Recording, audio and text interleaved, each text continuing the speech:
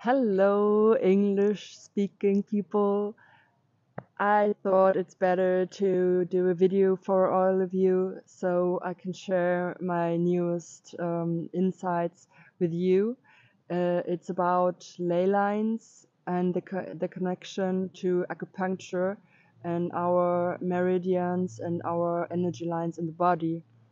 In February, went to England and I visited Glastonbury and I was singing into the ley lines at the tour.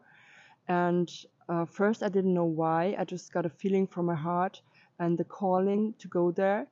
And once I got there, I was standing in the tour and was singing a song which was already there.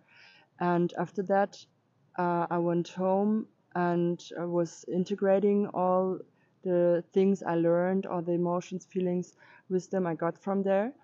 And yesterday I went to my traditional Chinese medicine practitioner, and I had my second session of acupuncture. And when she did that, uh, I got a feeling. I was laying on my belly, and so there were some needles in my back, and I felt the connection between the points of the acupuncture needles she set. And so I got a feeling, an understanding, and deeply understanding of how the earth ley lines are connected to the acupuncture points and our meridian lines in the body.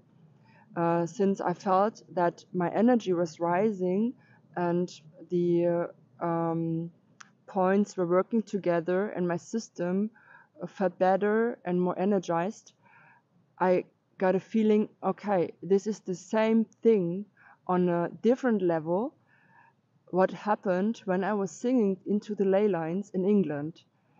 And that was so inspiring, and I was sharing these thoughts with Petra, who was putting on or in the needles, and she was also very it was new to us, and it was very inspiring to hear that, since it showed us that everything is connected, that everything which is done in the small has something to do with the big one, the big, or which is happening on a very inside scale leads to something happening in the outside scale. So everything we give to Mama Gaia by singing into the ley lines is helping her, is supporting her, is nutritioning her. And when I imagine there are so many different points on earth, and if we would sing our love and our passion and our devotion and our hope in it, then this will lead to a fuller, energized field of the earth, because she's connected. Of course, we are anyway, but so we can feel the connection. And so that was so interesting for us to learn, because it was deeply inspiring us, and this is why I want to share it with you. And